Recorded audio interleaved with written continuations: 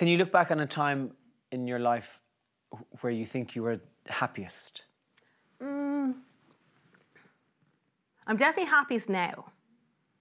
But growing up would probably be, yeah, when I was probably, you know, 10 on the farm, because it was, I don't know, is this a thing when you look back as a child, but it seemed like every summer was beautiful? Yeah, yeah. It definitely wasn't. But I don't know, it's like selective memory. And I just remember, you know, when Dad was farming, we would just all be involved, and it was, I suppose, a way that our family would come together. And my grandparents lived nearby as well, and I was really, really close with them.